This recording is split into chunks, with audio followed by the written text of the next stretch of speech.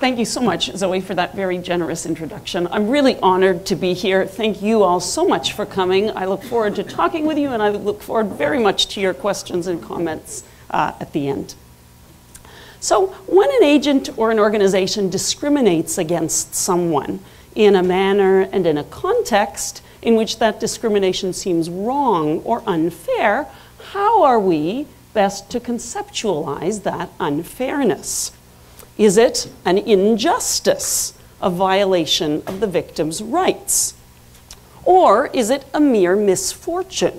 That is to say, an unfortunate state of affairs that it would be good to rectify, but one in which the victim really has no claim of justice to have it rectified.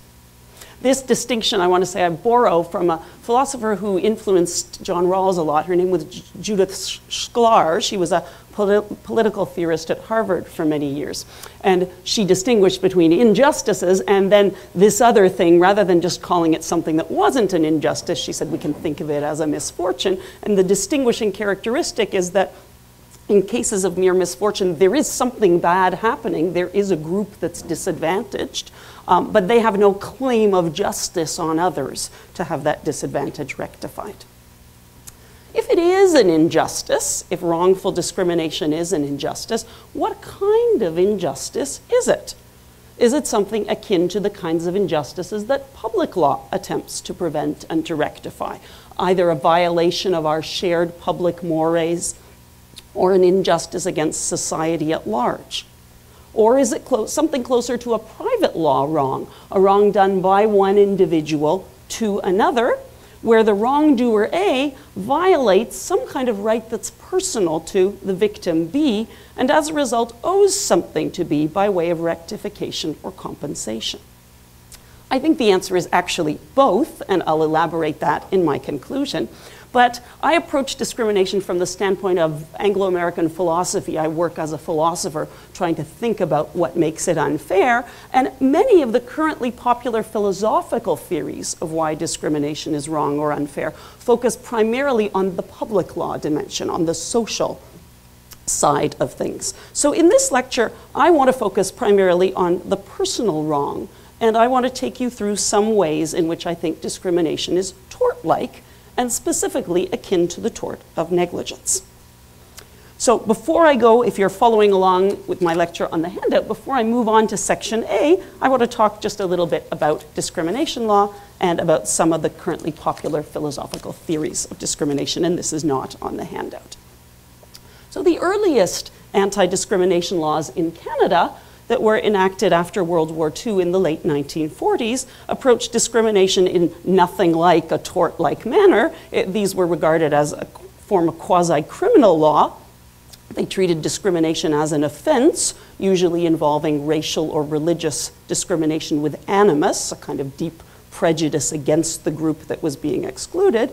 And it was assumed this would be dealt with by the police and brought through something like the criminal justice system. The primary focus was on the animus with which the discriminator acted. It wasn't primarily on the amelioration of the social conditions in which victims or discriminatees live and work. Obviously, that has changed since then with the development of provincial and our federal human rights codes. Discrimination is no longer regarded as a quasi-criminal matter, but it has a kind of unclear, amorphous status. There are elements that seem to belong in public law, and as I'm going to argue, elements that suggest that there's some kind of private wrong at issue here.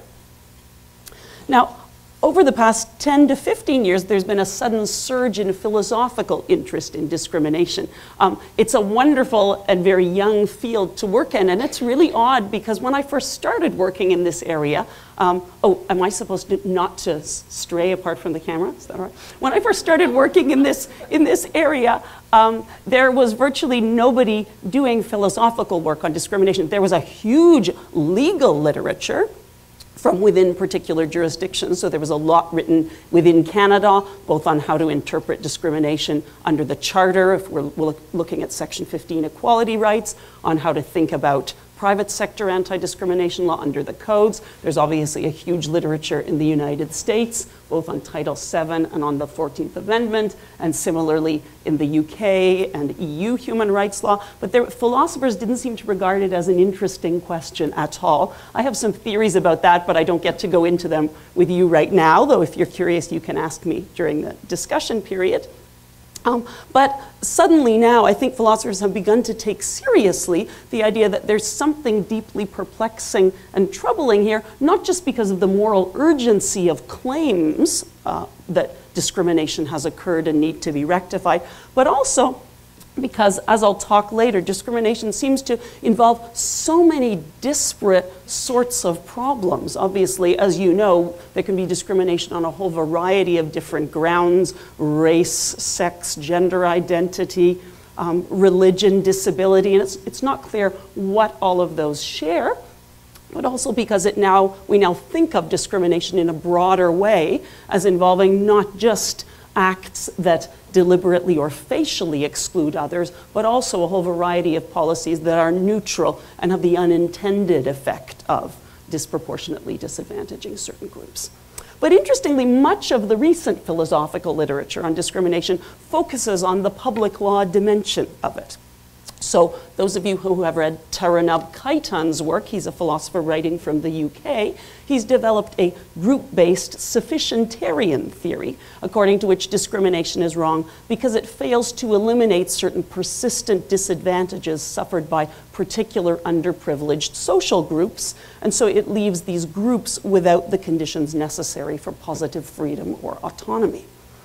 Even more recently, Joey Fishkin in the US has defended what he calls the bottleneck theory of discrimination, according to which discrimination is wrong because it creates what he calls a bottleneck, an area through which it's hard for certain individuals from certain groups to pass. Those people just end up lacking opportunities that are readily available to the rest of us.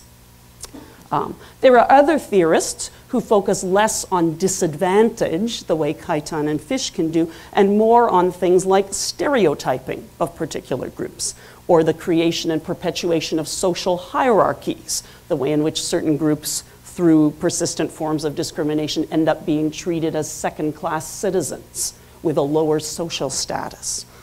Now, a lot of these theories work particularly well for cases of indirect discrimination. That is to say, cases where there's a practice or a rule that's facially neutral. It doesn't explicitly classify people on the basis of a prohibited ground of discrimination, and it doesn't even usually classify them on the basis of some trait that's so closely tied to a prohibited ground that we'd say it's really just a proxy for that ground. It's just a policy that has a disproportionately disadvantageous impact on a group marked out by a prohibited ground. An example I often use is the old rule that the RCMP used to have, that Mounties had to wear the Stetson hat, that big cowboy-like hat, for formal ceremonies. Obviously, it's impossible to wear this hat and to wear a turban and a variety of other sorts of religious attire at the same time. So this was viewed as indirect discrimination on the ground of religion.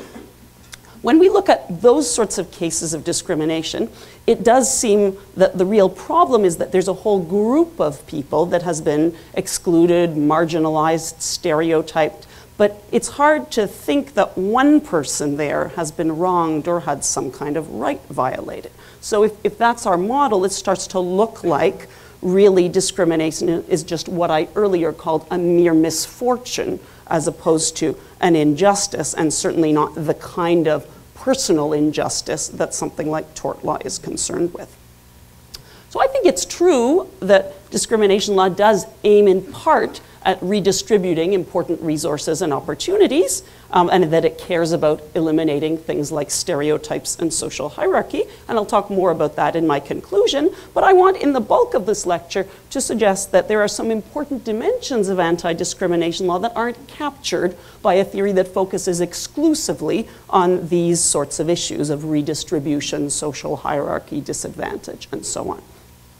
I want to try and persuade you that sometimes, at least, the wrong of discrimination is more often tort-like, and it's akin to the tort of negligence. So I'm going to draw your attention to, and now we're going back to the handout, A, features that make discrimination look like a tort, and then B, in particular, features that make discrimination look like the tort of negligence.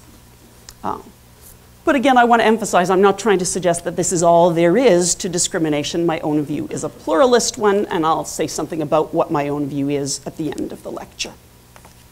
Okay, moving on to section A on the handout, features that make discrimination look like a tort.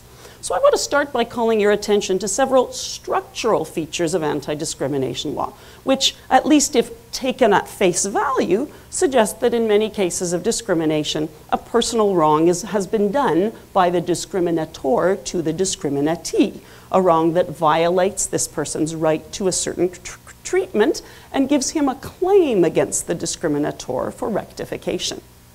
So 1 on the handout, the complete model. In Canada, our human rights codes work for the most part through a kind of complete model where claimants bring claims against alleged discriminators, alleging that they've been harmed in a way that entitles them legally to compensation.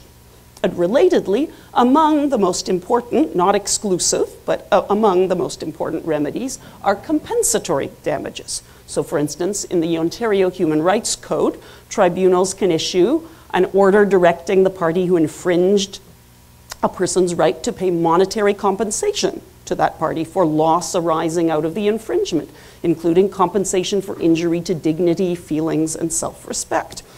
They can also make an order directing that party to make restitution to the other party other than through monetary compensation. So this suggests that at least one of the important injustices that is involved in cases of discrimination is some kind of personal injustice or wrong done to the discriminatee. Moreover, this is 3 on the handout, it's significant that under much of our legislation, it's the discriminator who has to cover the costs of accommodating the victim. So we could, but we don't, invite discriminatees just to appeal to some kind of public fund to give them the funds to cover the costs of eliminating discrimination or accommodating their needs. And I think it's significant that this is true even in cases of indirect discrimination. So for instance, cases where an organization has a test for promotion that we find over time is failed in disproportionate numbers by women or certain racial minorities. Cases where there's no malice, there's no intent to harm on the part of the employer. Even in these cases, we hold the discriminator, the employer, responsible for the costs of investigating alternative tests, figuring out which one works best, and implementing these tests. Now, I want to deal with an objection to this, which I've listed on the handout. So what I've said on the handout is, well, these structural features of discrimination law, these are just an effective means of rectifying what's really a problem of distributive justice, a broader social problem. They don't tell us anything about the moral truth involved in discrimination and what makes it wrong.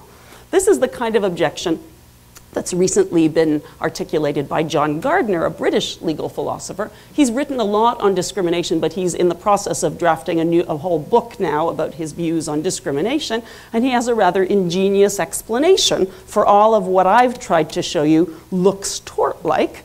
He says, well, really, this is just the most economically efficient way to deal with what is really just a response to an ordinary kind of social misfortune, a pressing social problem. Namely, there are lots of disadvantaged social groups. We need resources redistributed to these particular groups. It's to our advantage, Gardner says, as the state, to make people think that discrimination is a malum, what's called a malum in se, something that's an evil or wrong in itself. But really, it's just a malum prohibitum, something that becomes legally wrong when we collectively decide that it is and make laws prohibiting it. Moreover, we structure the law so that the discriminatee appears to be bringing a claim based on a wrong done to her by the discriminator, but really, that's just the best way to incentivize victims of discrimination to ferret out harmful discriminatory practices, right? It's better for them to think that there's a wrong done to them so that they'll actually bring this apparent wrong before the tribunal, who will then be in a good position to fix it. Moreover, if we require discriminators to cover the costs of accommodating victims of discrimination, this is really the best way to ensure that they do their research from the beginning and come up with proper policies so that we don't have to go through the adjudication process in the first place.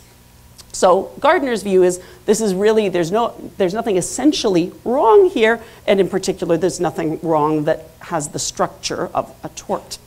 But I think before we adopt this kind of debunking explanation, we need to see whether we can make sense of this legal structure as reflecting something like the moral truth.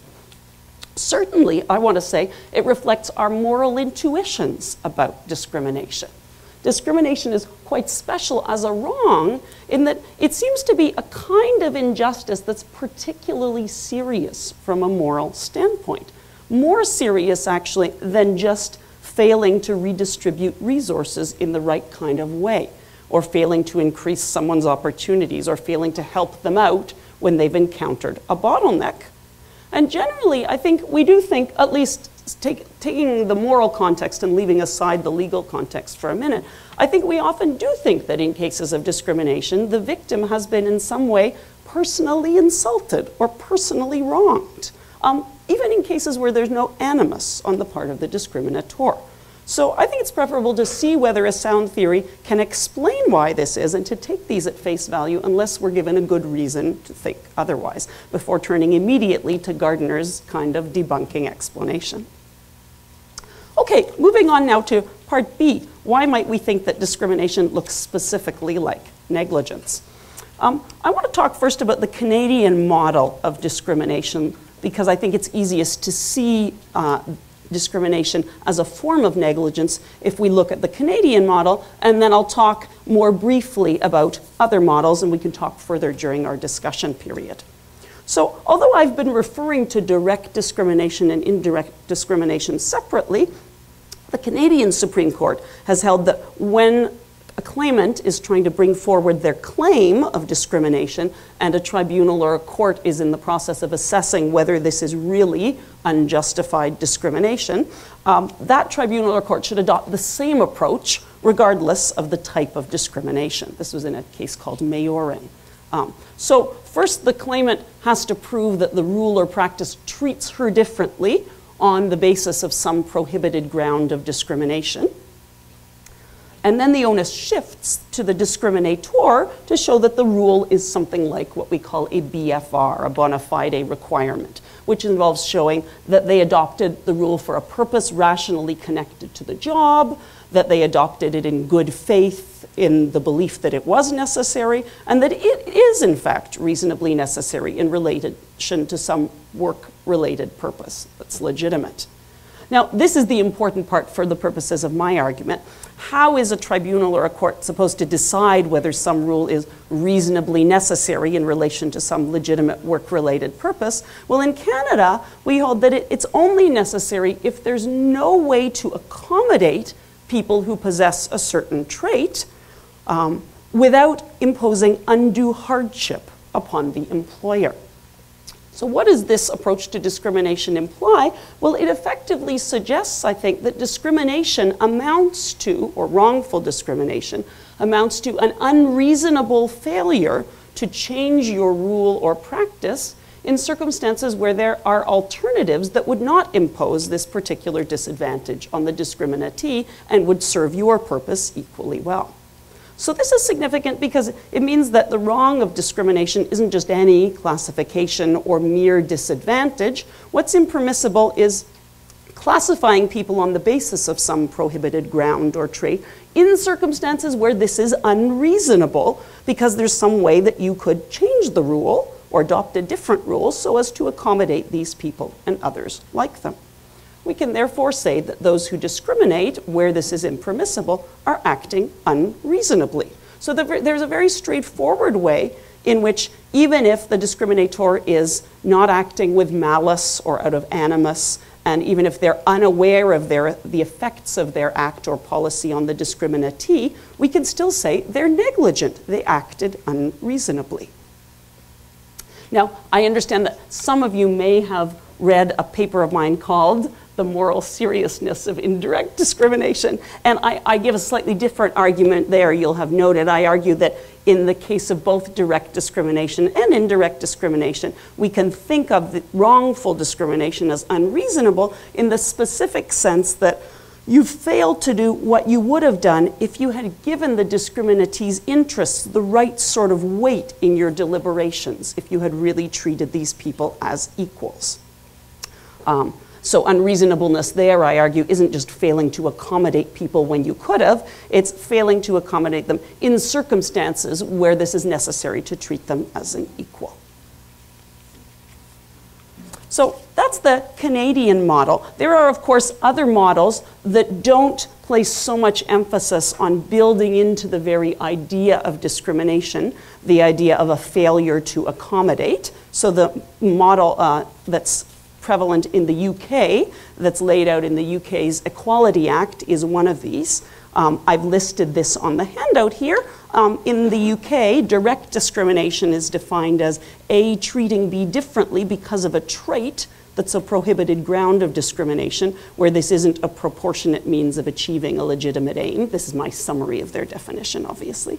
And indirect discrimination is a case in which A uses a rule that puts or would put B and others who possess some trait at a disadvantage relative to those who do not possess it, where this trait is a prohibited ground of discrimination and the rule isn't a proportionate means of achieving a legitimate aim.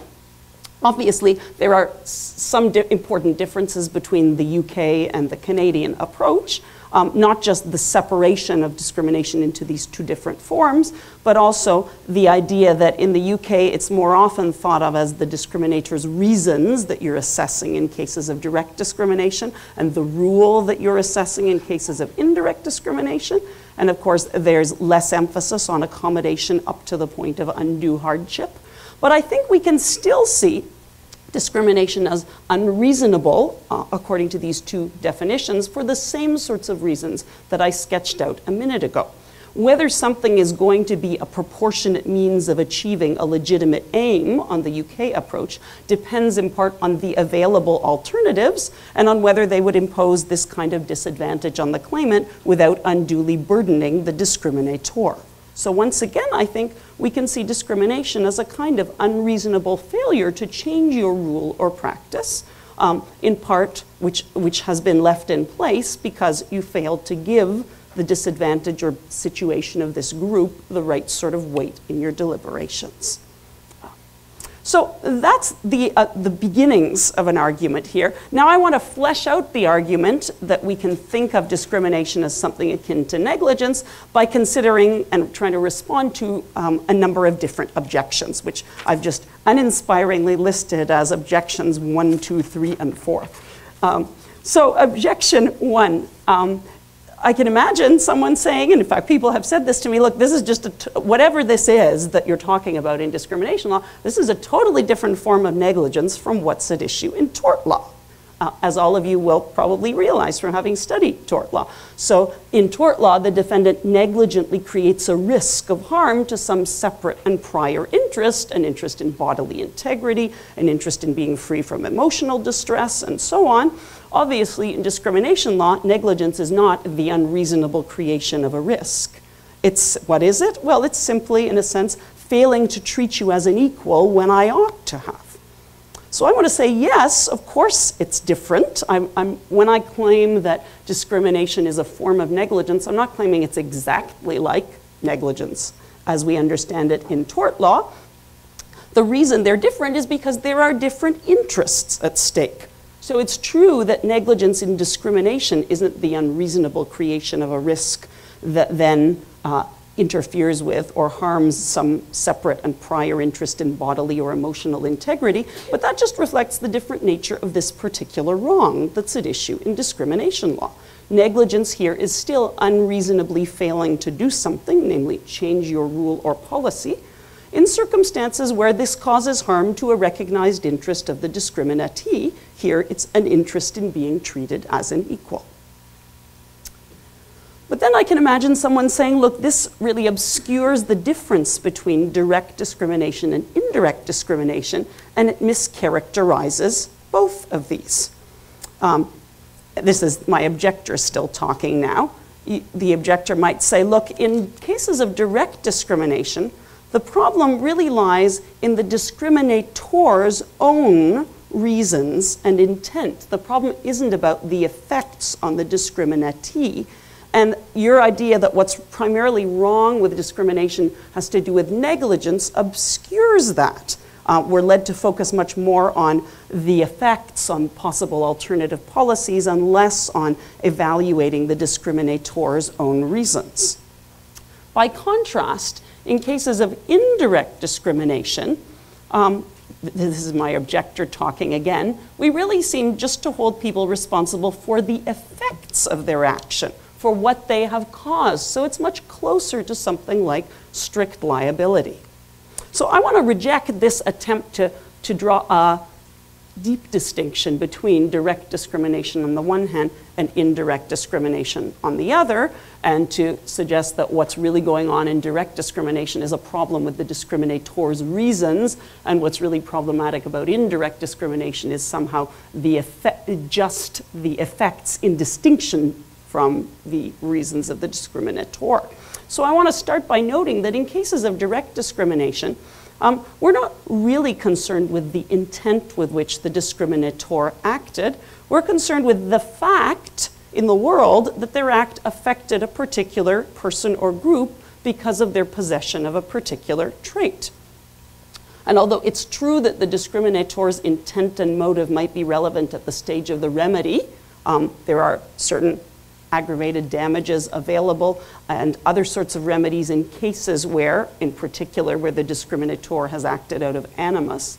There can certainly be lots of cases of discrimination that are done without malice or prejudice or even without an intent to cause harm.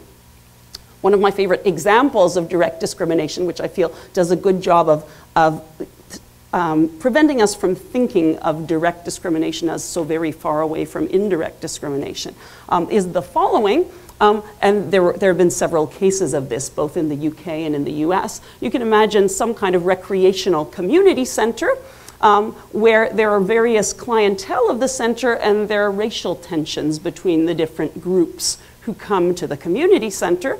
So the community center's board meets, they try and put their heads together to think what they could do, what sort of policies they could adopt to minimize these racial tensions. And they decide that really the only thing they can do under the circumstances is to have different opening hours for different racial groups. So they post a large sign on the door that says, Latinos 4 to 6 p.m., blacks 6 to 8 p.m. Now, this is still direct discrimination. And you can probably think of many reasons why it's objectionable. But it's not objectionable because it was enacted out of malice or prejudice or an intent to harm. It's maybe a somewhat misguided attempt, but it's nevertheless an attempt to quell the tensions between these racial groups. So in order to explain what's wrong with that kind of case of direct discrimination, we can't look to the reasons of the board or to something like motive or intent. As for the other part of the puzzle, indirect discrimination is not just concerned with disadvantageous effects of people's actions.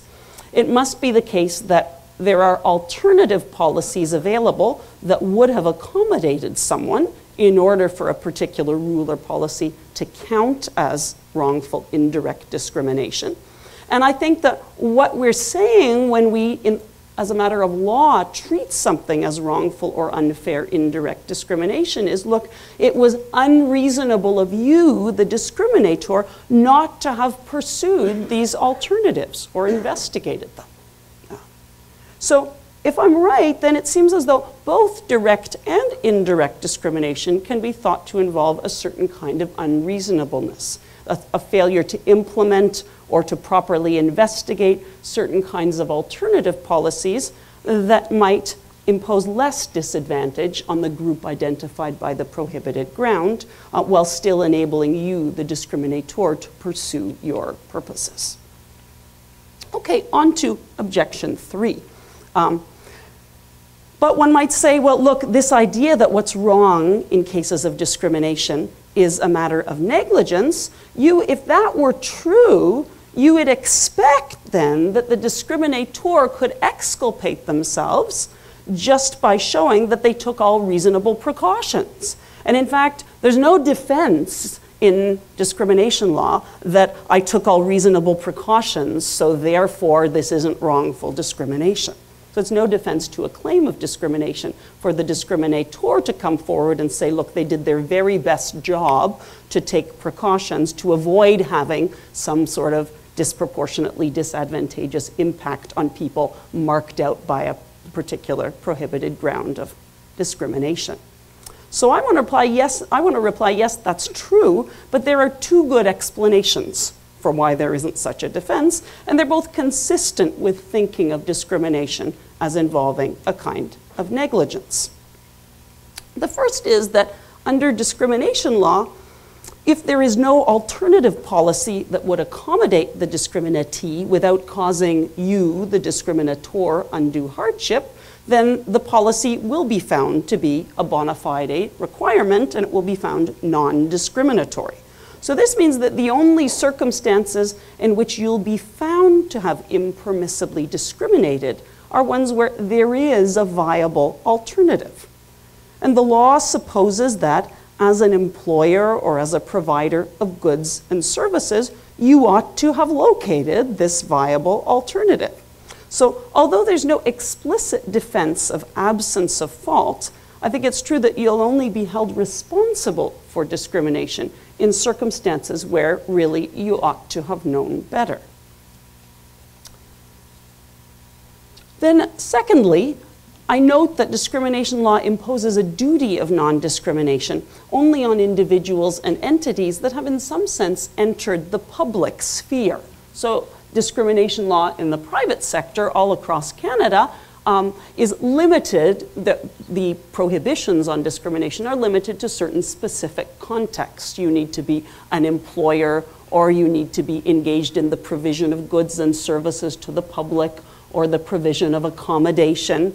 This is all, we can say that part of what these contexts share is that the people in these contexts have, in a sense, stepped into the public sphere. They're in charge of the distribution of certain important opportunities, and they see themselves as working for the public.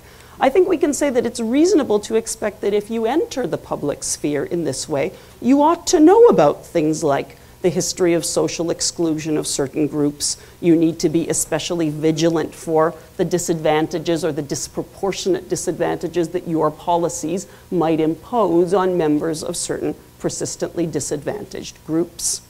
And then I might add, it also makes sense given the public interest dimension of discrimination law that we wouldn't have an explicit defense of having taken all reasonable precautions. Obviously, as I'm going to mention a little later on, one of the other aims of discrimination law is to redistribute important opportunities to those who are less privileged, and obviously it would interfere with these particular public interest aims to have a defense of taking all reasonable precautions. That would enable employers to frustrate these other goals.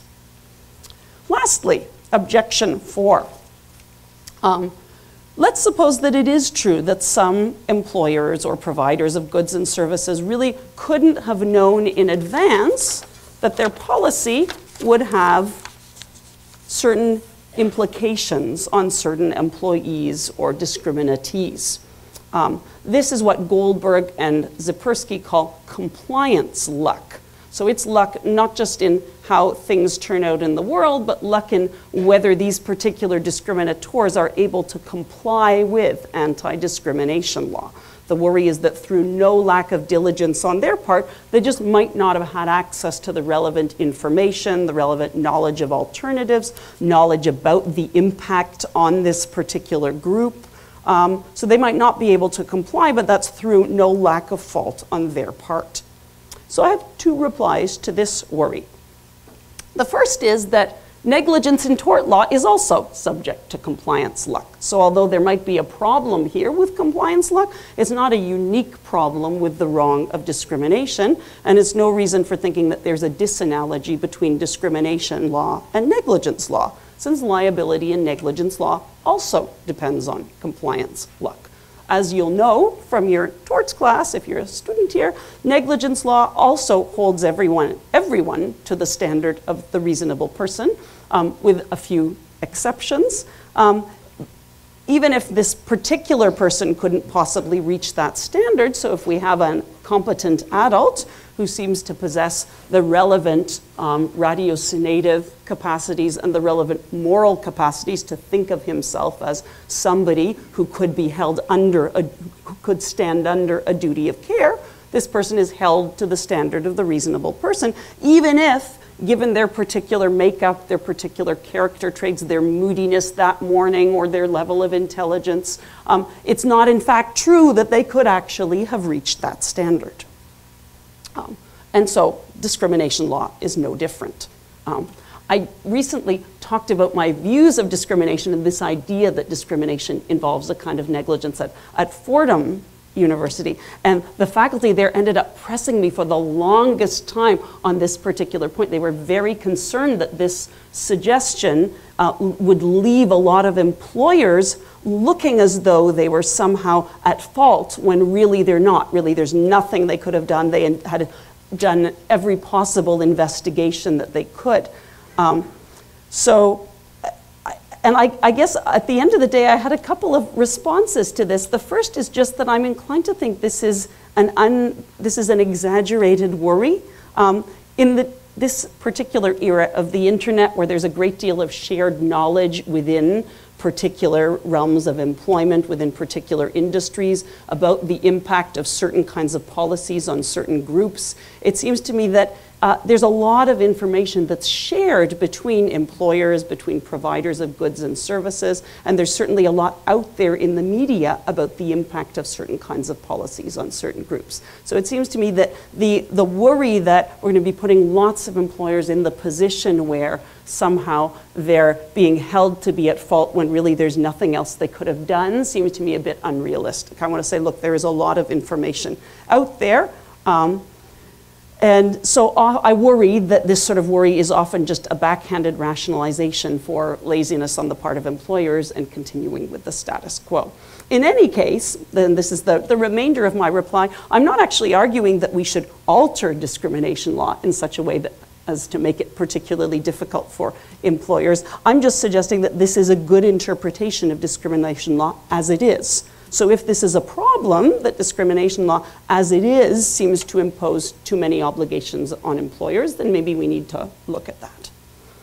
Okay, I want to now recap briefly what I've talked about so far. I've tried to draw your attention firstly to some structural features of discrimination law, which suggests that it's akin to a personal wrong, or the kind of wrong that we try and rectify in tort law, where there's a wrongdoer who has violated some right of the victim, and the victim then has a claim for rectification.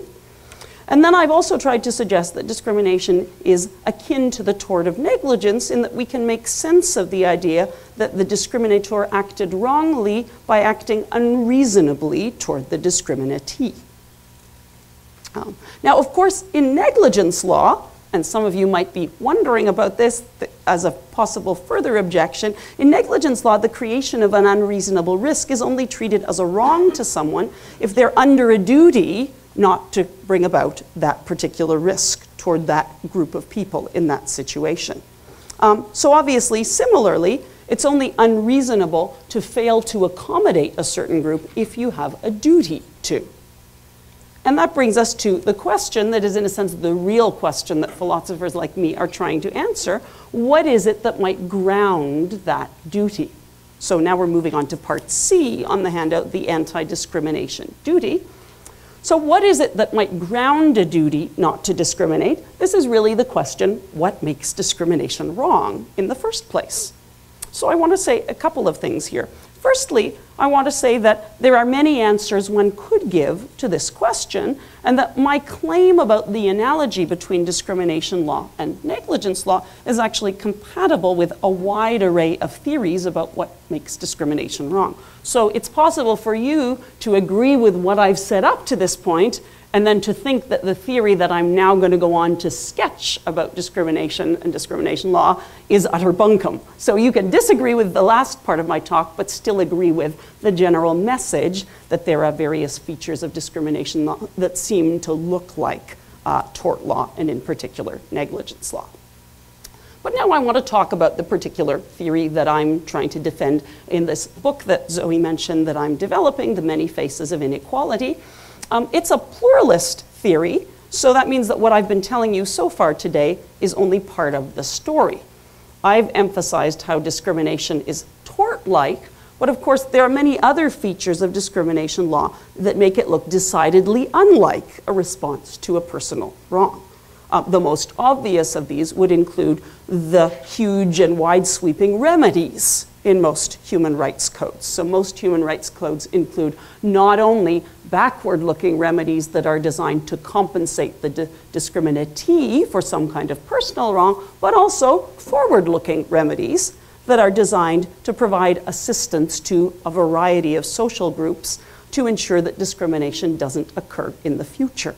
So if you look, for instance, at Ontario's Human Rights Code, you'll see an enormous array of what are explicitly called public interest remedies. Tribunals can order changes in hiring practices in the future.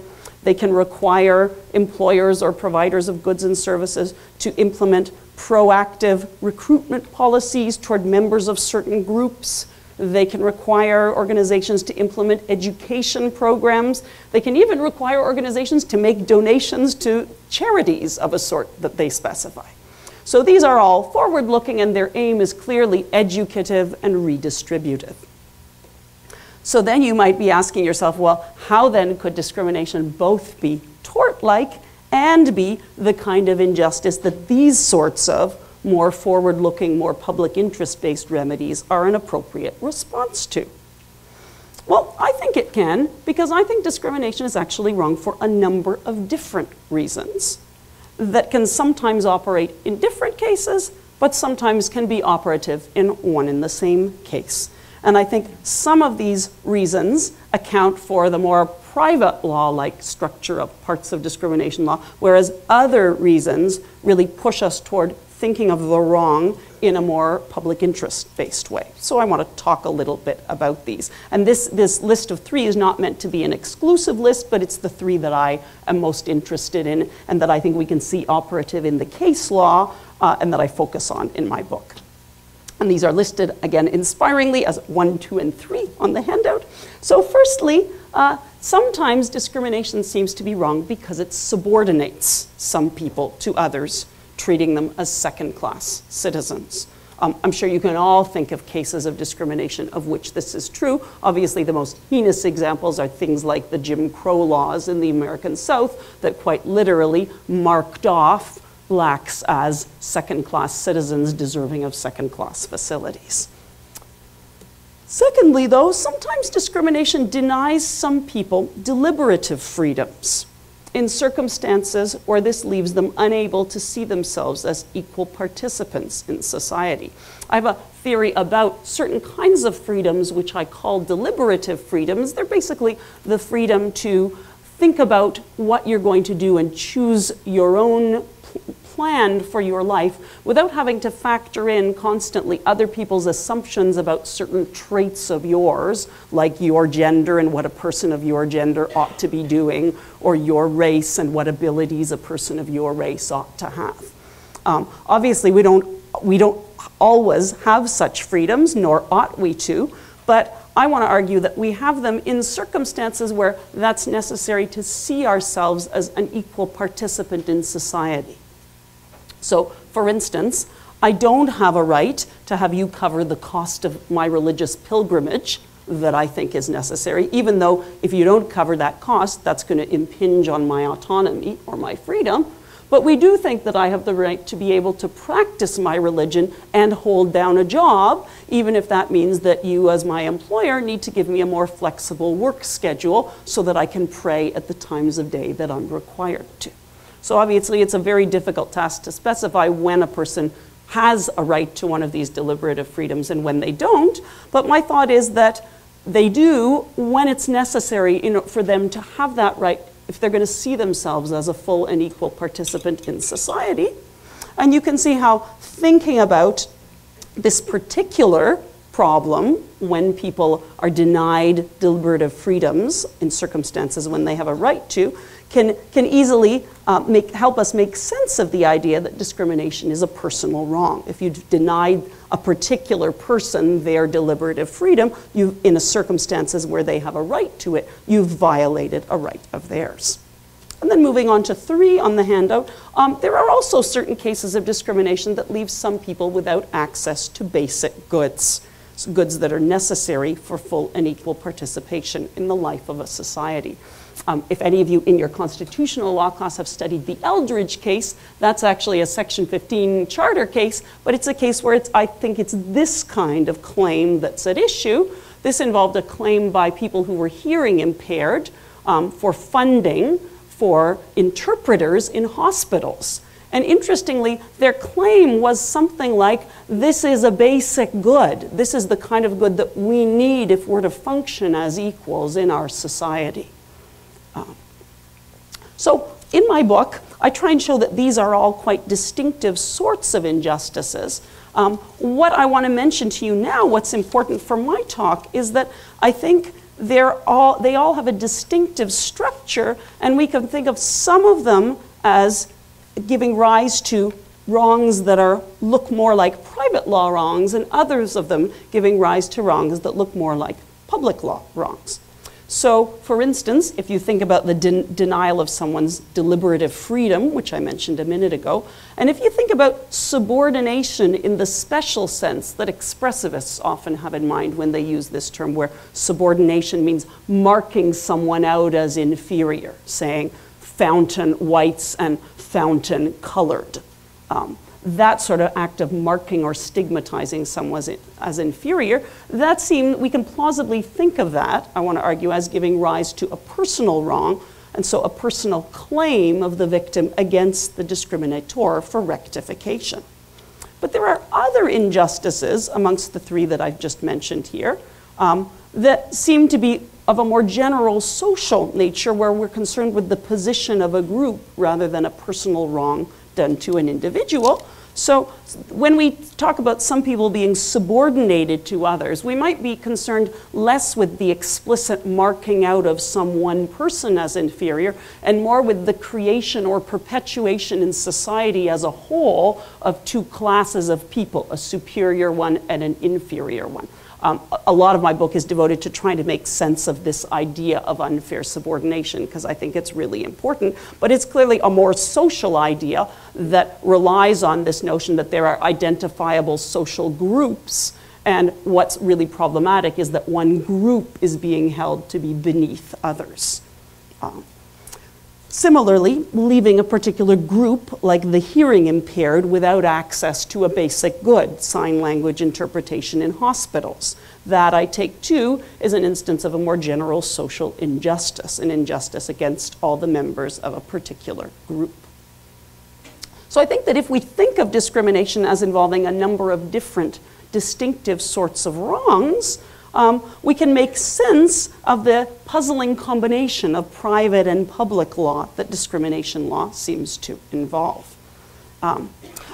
My theory is unified, though, or so I try and argue in my book, because all of these injustices, we can think of them all as ways of failing to treat others as equals. So the idea is that what unifies all of these different kinds of injustice, or these different kinds of wrongs, is that they're all ways of failing to treat other people as equals. But what does the moral work in each case of explaining why it's wrong or why it's injustice isn't the abstract idea of equality. It's rather the particular things that I just spoke about. The contribution to social subordination, the fact that someone has been marked out as inferior, the fact that someone's been denied deliberative freedom in circumstances where they have a right, the fact that some group has been denied access to a basic good. Hopefully, this way of thinking about discrimination manages to capture the diverse aspects of discrimination, but at the same time it makes sense of them as a unified whole. So if I'm right, then the theories of discrimination that I started out by mentioning at the start of this lecture, Reibetanz's theory, which thinks of discrimination as wrong because it denies certain social groups the conditions necessary for autonomy, and Fishkin's theory that thinks of discrimination as wrong because it creates these social bottlenecks. As I see it, there's something deeply right about these theories. It's just that they don't capture the whole picture.